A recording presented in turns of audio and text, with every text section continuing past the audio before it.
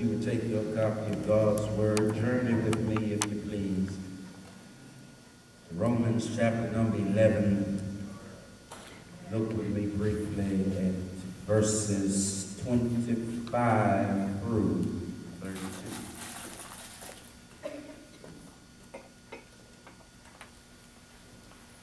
Romans chapter number 11.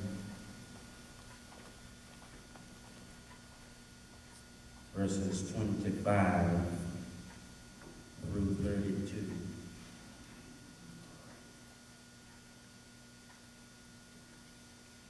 I want to borrow last week's sermon subject, Thank God for Israel.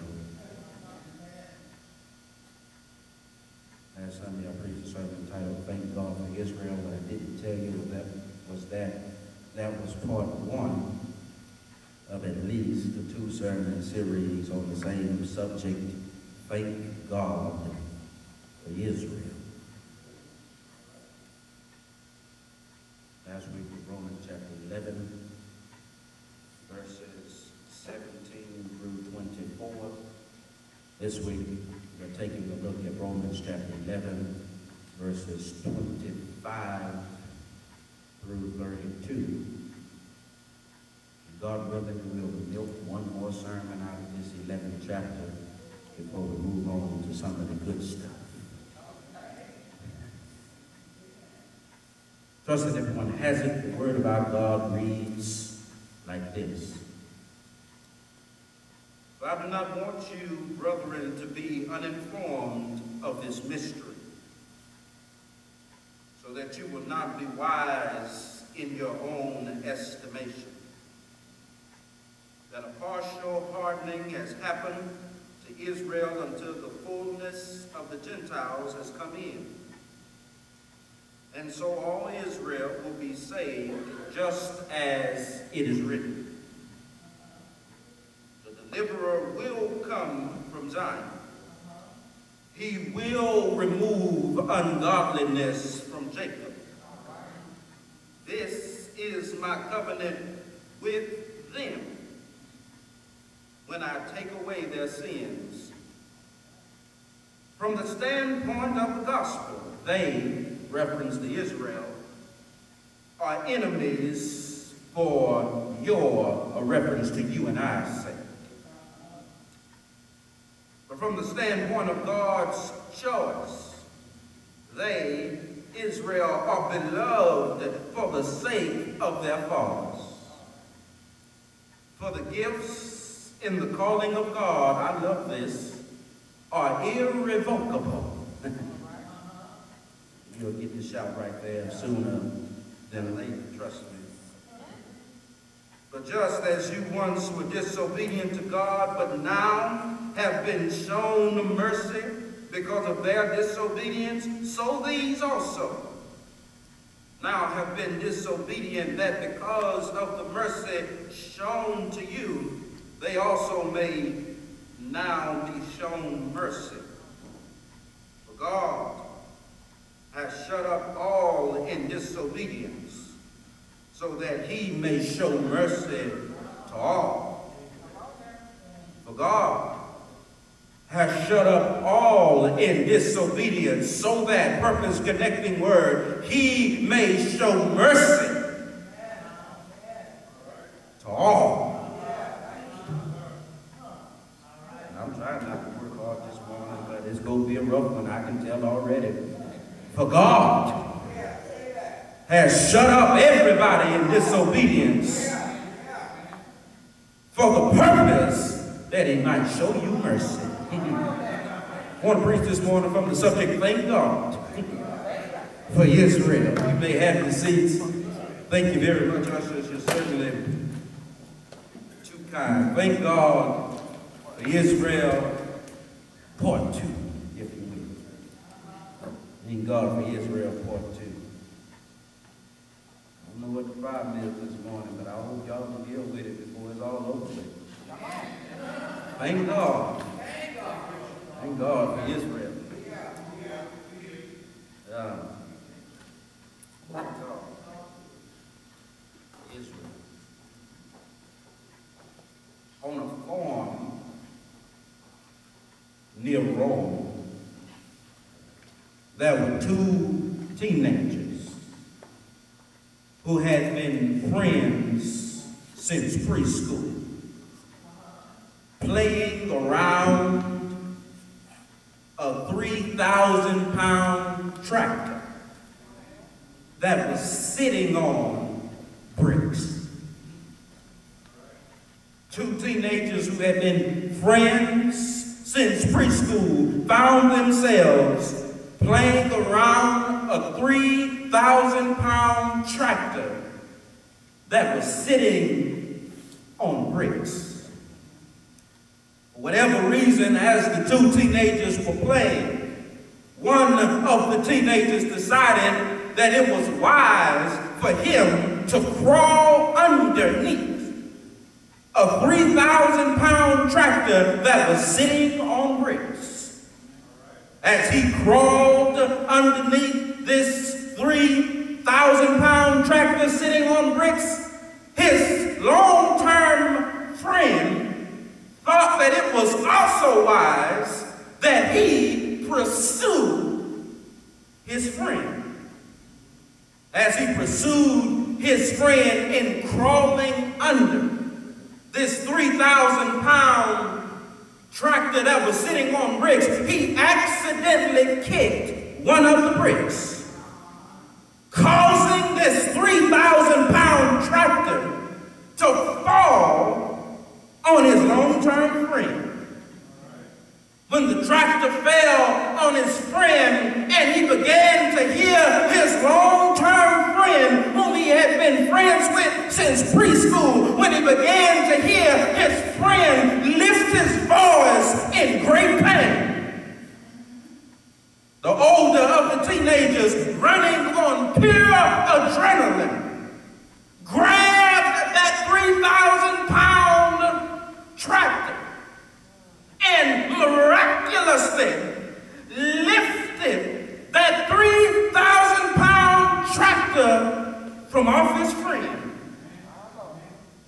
As his friend wiggled his way from underneath that tractor, immediately, when his friend was free from danger, the boy dropped the tractor.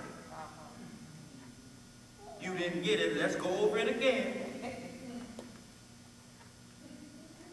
The boy is running on pure adrenaline because his friend whom he loves, his friend whom he is devoted to, is stuck under something that has the power to kill him.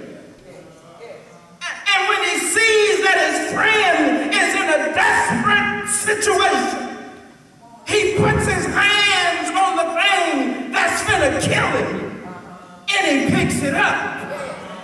It didn't matter how heavy it was, he picked it up off his friend.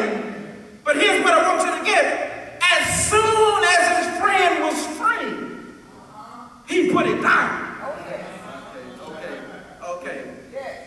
He didn't pick it up because he wanted to show how strong he was. He didn't pick it up because he wanted to flex his muscles. He didn't pick it up because he wanted to show his friend how mighty and powerful he was. He picked it up because his friend was in trouble.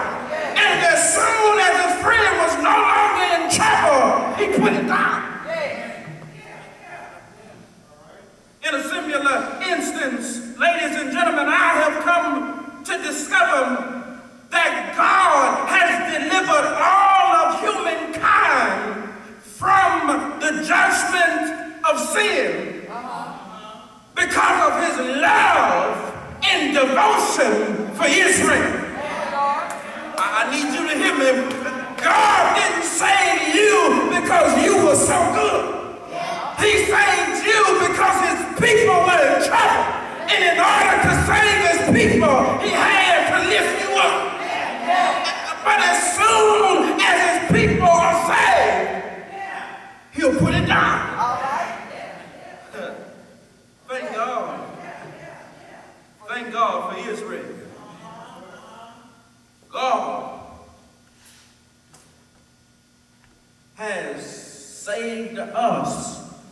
We learned a couple of weeks ago, so that we would provoke Israel to jealousy.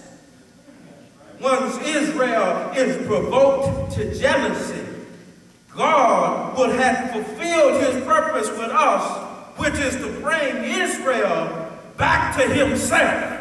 But here's why you should thank God for Israel, because if it wasn't for Israel's disobedience, God would have had no reason to save you. Thank God for Israel.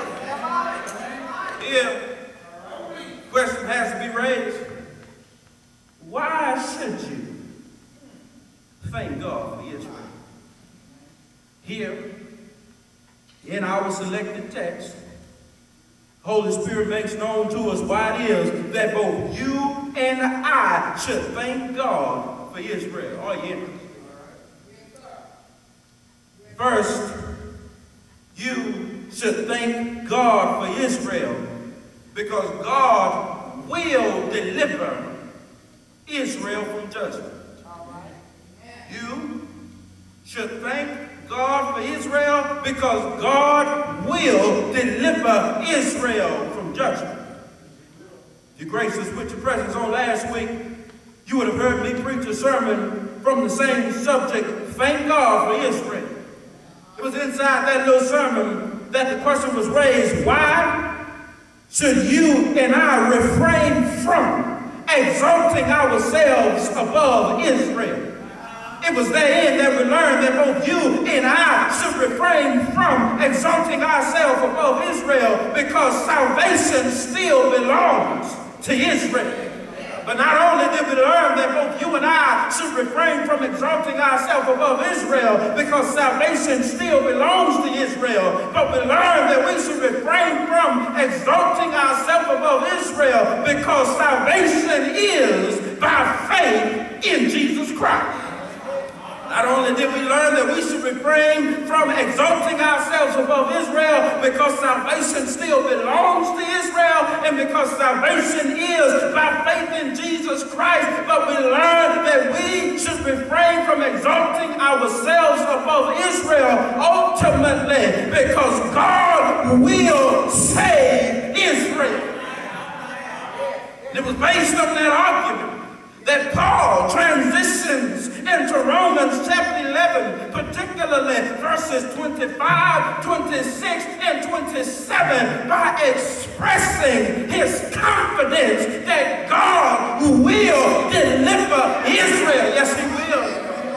God will deliver Israel. The church is not a replacement of Israel. The church is not a new Israel. The church is the means by which God wants to deliver Israel.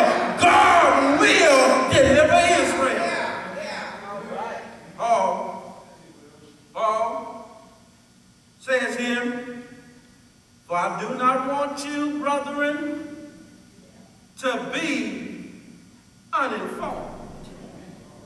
I'm merely trying to do what Paul tried to do in the Roman church, and that is, I don't want you to be, you King James lovers say, I want you to be ignorant. I'm sorry, that was bad ebonics. I don't want you to be ignorant. I do not want you to be uninformed, brethren, about this, Paul says, mystery.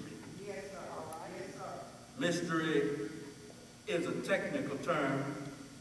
I don't have time to linger there because I'll be there all day. And no, that's no pulpit excuse for poor exposition. That's just the truth.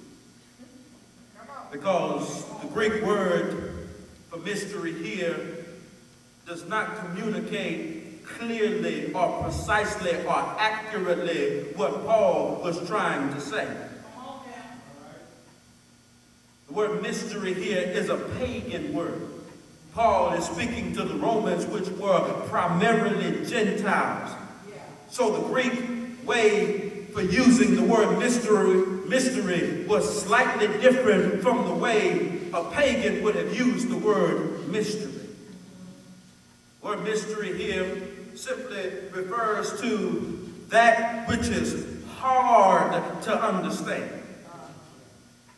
From a Greek perspective, the word mystery would mean that which is impossible to understand. Paul is not saying that this mystery is impossible to understand. He is simply saying it is very difficult to understand. But for those whom God has filled with his Spirit are able to understand it. And it's the understanding of this, what Paul calls a mystery, that it helps us to understand why we are saved. Because when we understand why we are saved, we won't walk around like we are saved because we are lovable. But we'll walk around like we were saved because God is loving. Paul says, I don't want you to be uninformed about this mystery. What mystery are you talking about, Paul?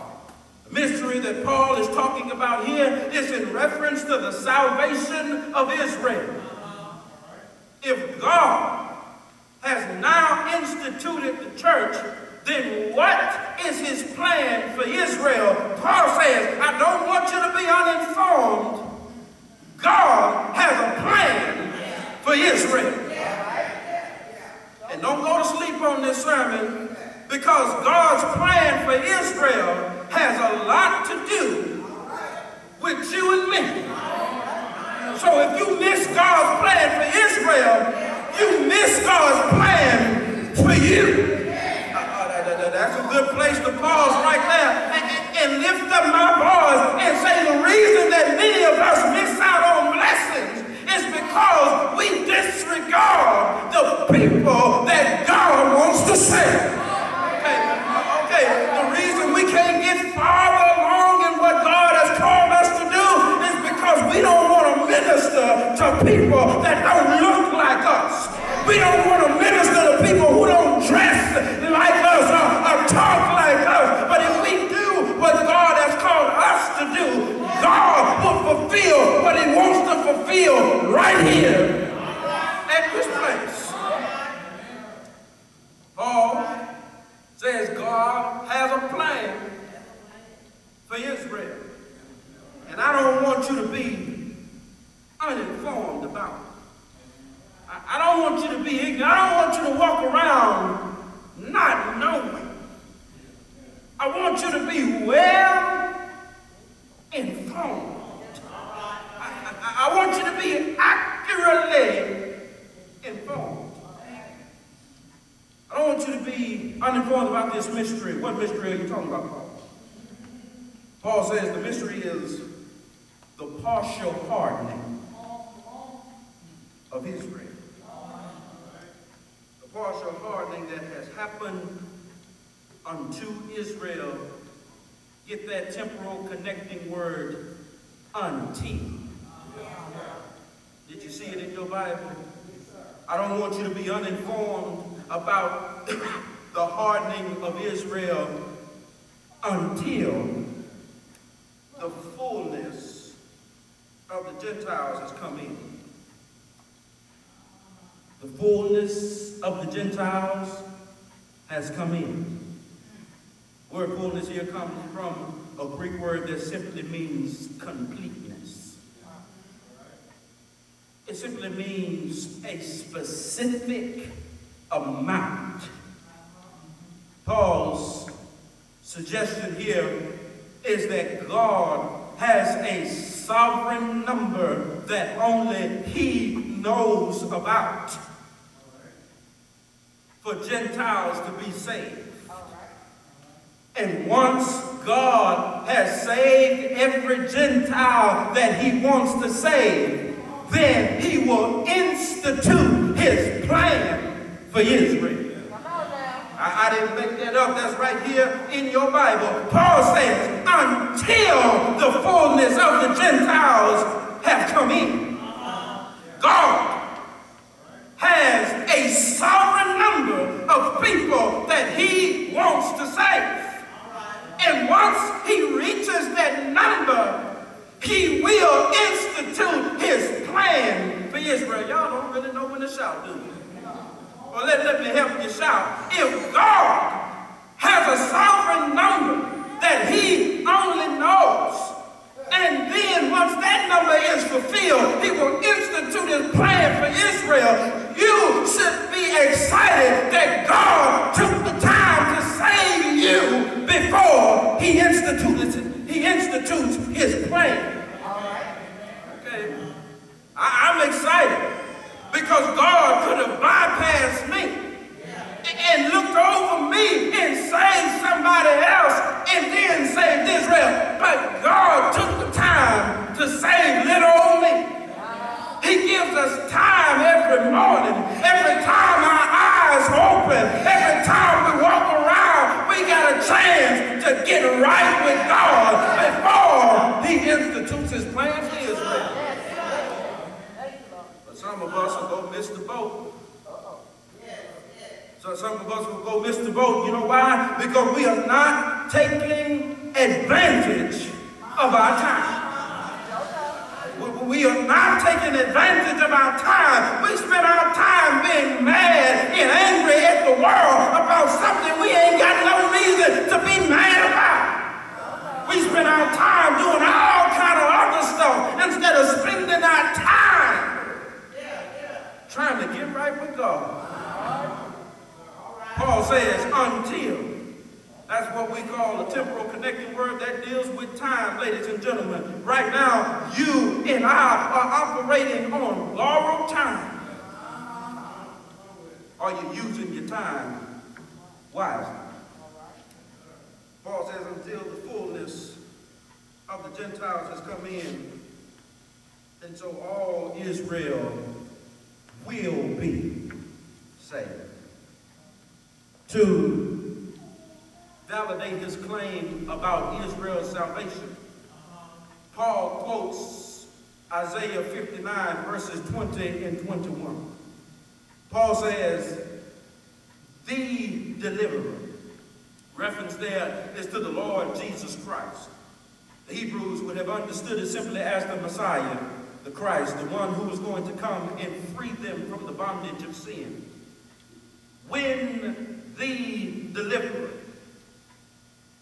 will come to Zion, he will remove ungodliness from Jacob. Did you get that? When the deliverer will come to Zion. Zion is a synonym to Jerusalem. The millennial kingdom will be established in Jerusalem. Paul says, when the deliverer comes, he will remove ungodliness from Jacob. He will do this. Why will he do it? Verse 27 says, because this is my covenant with them. I'm trying to teach you when to get happy. And this is a good place to learn when to get happy. Because God will deliver Israel, because in verse 27 it says that he has a covenant with them. You know what a covenant is, don't you? A covenant is a binding agreement. A covenant is a testament. A covenant is a contract that somebody signed that said that they would fulfill their obligation. A covenant is a promise. God will deliver Israel because God promised them that he will deliver Israel. You still waiting to shout. The text tells us that the God that both you and I serve is a covenant-keeping God. That is, if God promised you that he's going away to prepare a place for you, you can shout about it because the text says he's a covenant-keeping God. If God promised you something, you can take it to the bank, as the old people say, because God is a covenant covenant-keeping God. Yes, he is. Said God will deliver Israel. How do you know that? Because he made a covenant with him. Let me get out your way. A couple of months ago, I was excited because I enrolled back in the college that I attended. When I enrolled back in the college I attended, despite all the scholarships and financial aid that I received, there was still some money that needed to be paid to the college. So what they did was they said, we offer payment plans. I had to get a payment plan because I don't make as much money as y'all make. I said, I'm interested in your payment plan. They told me the payment plan and they said, this is what you have to put down. And after you put this down, this is what you'll pay for so many months. I looked at the payment plan that they proposed and I said, this is what I'll do. They said, you agree to it? I said, yes. They said, sign right here. I signed my name on the plan saying that this is what I'm going to do. I entered into a covenant with them. But if the light bill gets too high, then I might have to tell the college, I know I signed an agreement, but we might have to do something different this month. But aren't you glad that God is not like us? If God said that he's going to do something, that's exactly what he's going to do. Yes, he will. You should thank God for Israel because God will deliver Israel from judgment.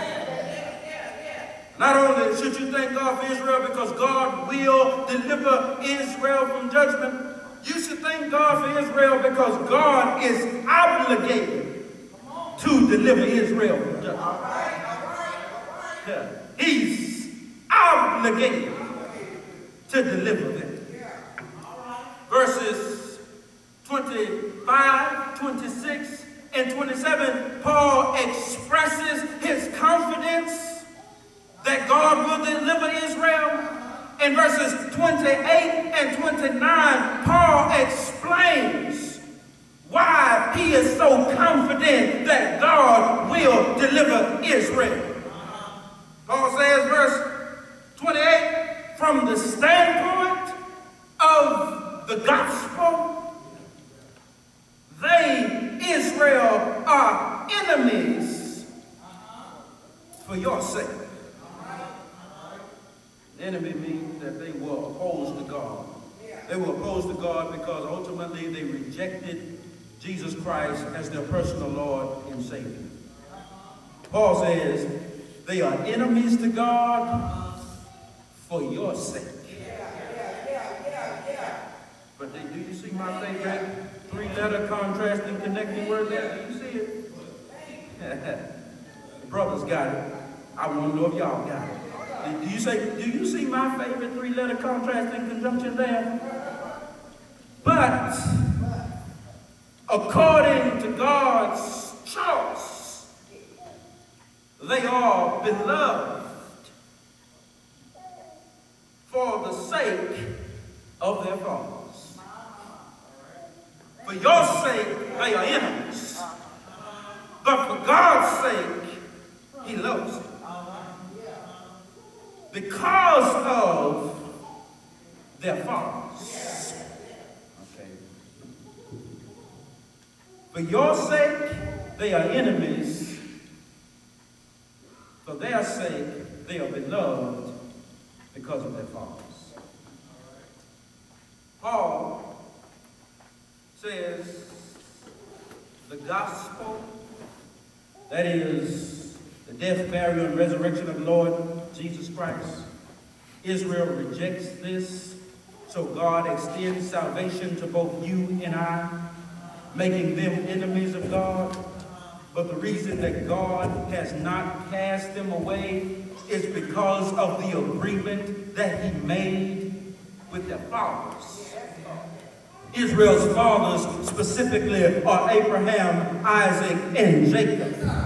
God made a promise with Abraham. He turned around and reassured that promise to Jacob, to Isaac. Then he turned around and reassured that promise to Jacob. Abraham, Isaac, and Jacob are holding on to the promise that God made to them, and their offspring have to inherit it because God in your Bible says is irrevocable. He says the gifts, which is a synonym to the word grace. He says the grace of God and the calling of God are irrevocable. You know what irrevocable means? Irrevocable means that God is not repentant. It means that God will not change his mind. Do you know what irrevocable means? It means that God, once he has made his mind up to do something, that's exactly what he's going to do. I thought I'd have a witness there. I'm glad I brought my own. Numbers, chapter number 23, somewhere around verse number 19. There, the Bible says, God is not a man that he should lie, neither is he the son of man that he should change his mind. If God said he's going to do something, that's exactly what he's going to do. God is obligated to deliver Israel because he has a covenant with Israel, and he will not change his mind.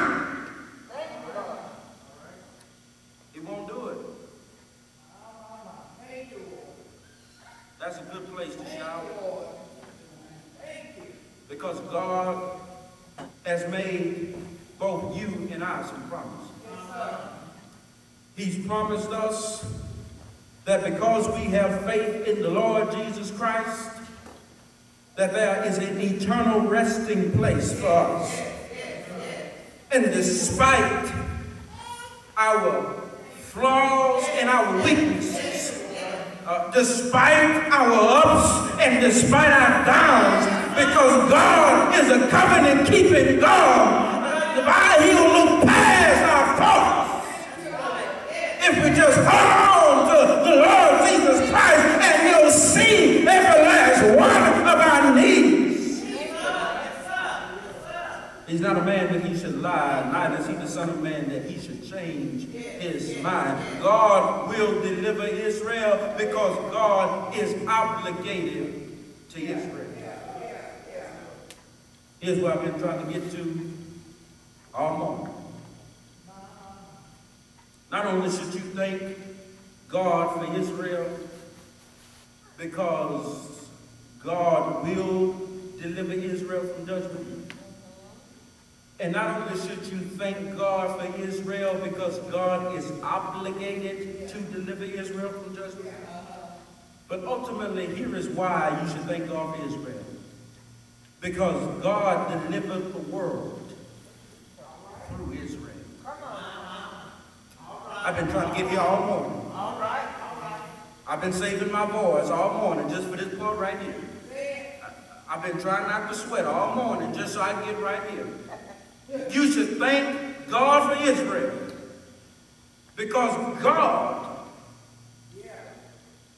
delivered the world through Israel. Verses 30, 31, and 32. Paul explains how all of humankind came to experience deliverance from judgment. Do you see it? Paul says, but just as you were once disobedient to God, but now have been shown mercy because of their disobedience, so these also now have been disobedient, that because of the mercy shown to you, they also may now be shown mercy. For God has shut up all in disobedience so that he can show all mercy. Just as you were once disobedient, just as you once rejected God, God used Israel to get you right. And now Israel has rejected Jesus Christ. So now God wants to use you to get Israel right. Okay, you got to feel the tension of the text. Israel, God used Israel to get you right. Now God wants to use you to get Israel right. Can I help you with that? My mother, she used to whoop us. Boy, she used to whoop us. Oh, have mercy. But she ended up getting sick. And she used to whoop Roslyn a lot. She got a lot of, I ain't going to tell you why, she just got a lot. So my mother would whoop Roslyn to get her right. But then when Roslyn got up in age and my mother got sick, my mother passed the torch. She gave the stick to Roslyn. And she told her that I got you right. And now you need to get your brothers right.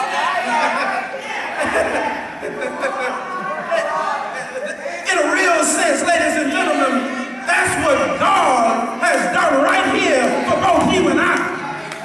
God used Israel's disobedience to get us right, and God wants to use our obedience to get Israel right.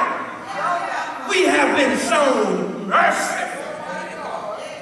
Just as you have been shown mercy, shown mercy simply means you have received undeserved forgiveness.